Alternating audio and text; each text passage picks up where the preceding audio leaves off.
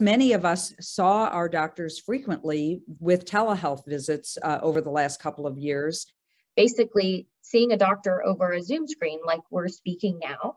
On the doctor's end, I usually have the electronic health record pulled up right next to the video screen of the patient I'm speaking with, so I can see their medical information on one side, be documenting, and then talk to the person on the other side.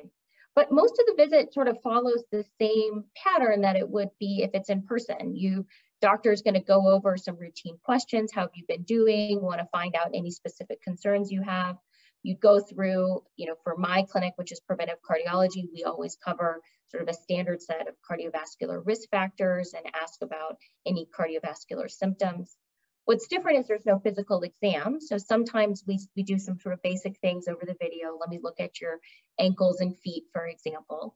But a lot of it is just based on your symptoms and report. So your doctor may decide that once they speak with you that he or she thinks you probably should come into clinic for an exam. And so, be prepared that every once in a while your doctor will say, we should probably see you in person anyways.